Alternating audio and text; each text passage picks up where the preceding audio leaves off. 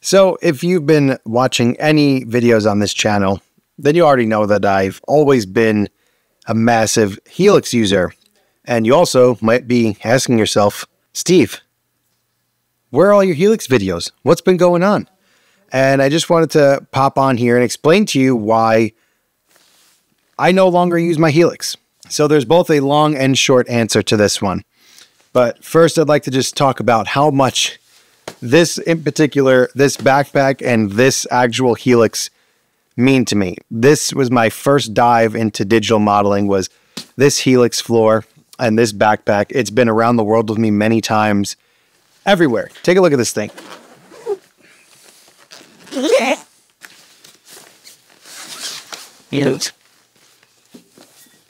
We've shared so much together. This is my taped up one that's all beat up. There's all edges frayed on it. This thing is really beat to hell.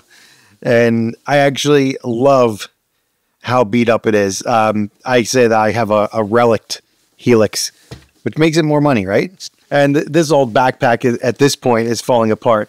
It's an amazing backpack. It's great. I've just abused it so much that the zippers have finally started to go on it, which is tragic, but I guess that's part of the life. So what first attracted me to the Helix was honestly just opportunity. One of my heroes, session player that I was taking lessons with, and one of my personal guitar heroes who is no longer with us, Ron Zabrocki, was using a Line 6 Helix and knew that I was going to Europe for the first time, and I didn't want to bring a real pedal board and rely on backline amps, so that was it for me.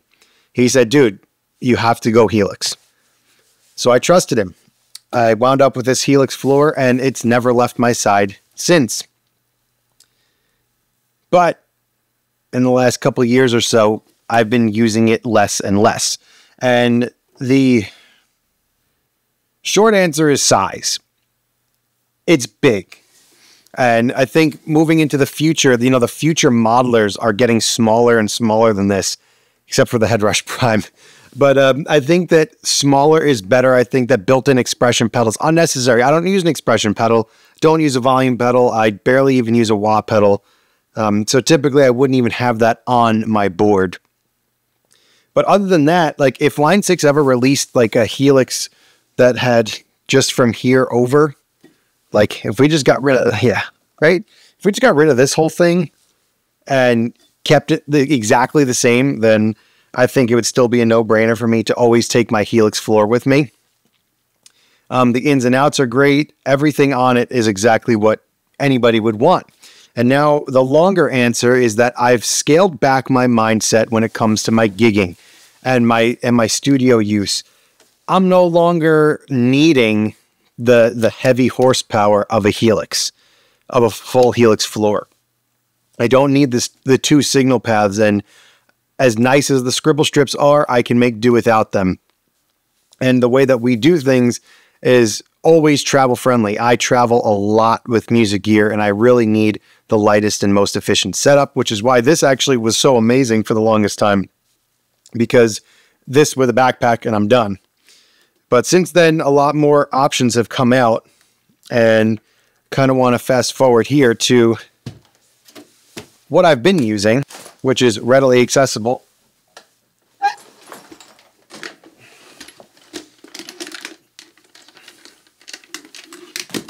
And this is the new touring board. As you can see, fully covered in dust as usual. I play these things out. I can't waste time cleaning these things. This is what I've been touring with and been loving and obsessed with, and I don't miss the Helix floor at all because of this board.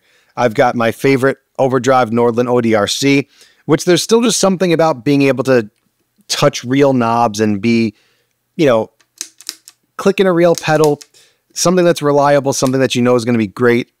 There's still just something about a real pedal. And then the brain here, HX Stomp XL. Spending so much time on Helix, I have learned and taught and shared every known trick, tip in the book that I possibly can. And they're all on the channel if you want to check them out. And I kind of circled back to simple, and simple being better. Dial in a good amp and cabinet sound and get by with minimal pedals. I've been so free since doing that, where I don't need the full power of a Helix floor. I can get by one signal path in the HX Stomp XL. I have my touring preset available for sale on my website below, stevestorlacci.com, if you do want to check out the actual preset that I'm taking on the road. I also have a new landing page from Sweetwater where you can basically shop all of the gear that I use, including everything on this pedal board. And if you haven't heard yet, I'm starting a podcast called the Silent Stage Podcast, where it's going to be all things digital amp modeling, and all the major players are going to be on there. It's going to be always a fun discussion about amp modeling, amp capturing, profiling, load boxes, whatever your thing is. I'm planning on having guests that use it because as you can see, I use it all. So I want to talk about it all, and I want to talk to other professionals that are really way better at this than I am, and get some cool insight on that stuff. So be sure to check out my mailing list if that's something you're into and you want to check out the podcast. And other things on this board that are really important. Eventide H90. So it's not that the Helix or the HX stuff is bad with delays and reverbs, but just the H90 is just so easy and it sounds so good. Like there's two things in here. I can use two effects, and that warrants taking up this much space on my board because it has a tap tempo, and then it's got a spring reverb, which sounds better than a real spring reverb. So I actually had for a while a real 63 Fender reverb unit, and the Eventide spring reverb blows it away. It sounds better. It sounds clearer. There's no quirks. There's no weird stuff. It's just a perfect spring reverb. And that's kind of what made me say, like, this is worth its weight in just that.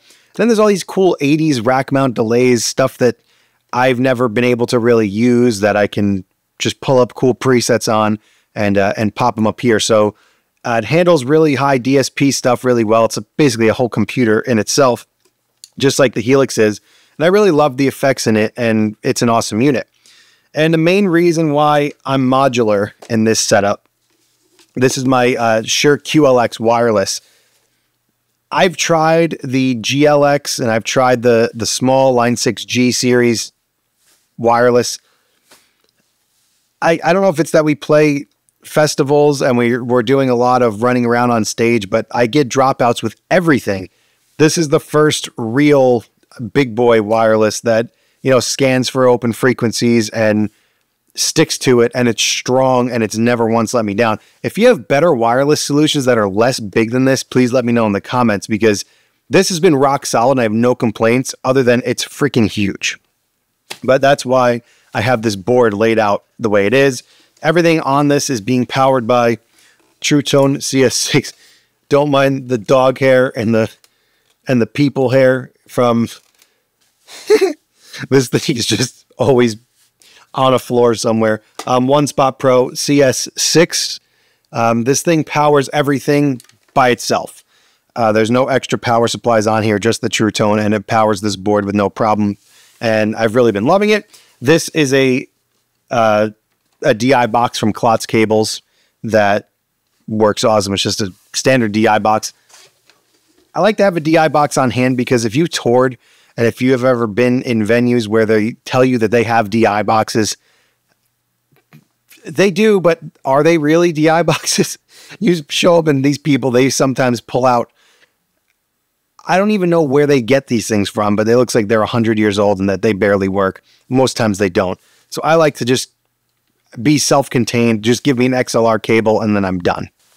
And now, to be fair, and not too much of a Line 6 fanboy, I've been using the FM9 in the studio all the time, even with my amps behind me, because I'm getting really great amp sounds out of this, really great lead stuff. It really does a great job. I've thought about taking the Fractal over the HX Stomp XL setup, but the thing with this is that it is heavy. It's almost just as heavy. I got to look at the weights, but I still think that the whole board is lighter than this, and I wouldn't be able to have the wireless set up. If I just didn't need a wireless, and if I just needed a smaller but really powerful floor modeler, the FM9 would definitely be something that I would probably be doing over the Helix floor, just from a size perspective. And the fact that this has 2 XLR outs, I can do mine and Jessica's guitar through it at the same time. And I know it would sound great. For some reason, my sound is more in Helix when I'm doing the original stuff. I don't know why. I sound better on a Helix than I sound on the Fractal. That's not a testament to the unit. It's purely the user. That, like I always say, you can make these things sound as good or as bad as you possibly can. But I've been getting more comfortable with the FM9. I really dig it, except I broke it. Something fell out of my closet back there and landed on my value encoder, so that no longer works. And I'd have to pay to get it fixed. I mean, it works. I can get by as is. Using the Fractal onboard on the unit isn't amazing as it is anyway, so it's not like I would really do it much. I don't know if it'd be worth paying to get it fixed, but overall, I've also been enjoying the FM9. It's got the scribble strips. It's smaller than the Helix. It doesn't have a built-in expression pedal, and it does the Fractal thing. When they dropped firmware 6 on this, I think it's an absolute game changer. Everything is seamless amp switching. I think totally put Fractal ahead of its time. Just constantly updating this thing. Like, it's crazy how much they update this and how much time and effort they put in this. These guys are all in with this stuff. Like, everybody that works there is just doing Fractal stuff. And you could tell they put a lot of time, a lot of effort into these things, and they sound awesome.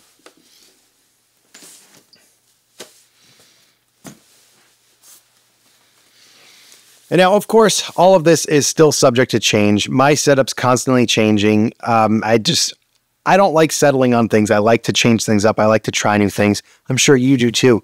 And if you are interested in what else I try, check out the landing page below with all of my gear listed that's in the studio and on stage with me. And yeah, that is exactly why I am not using my Helix anymore. If you made it this far in the video, thanks for watching, and I will see you in the next one.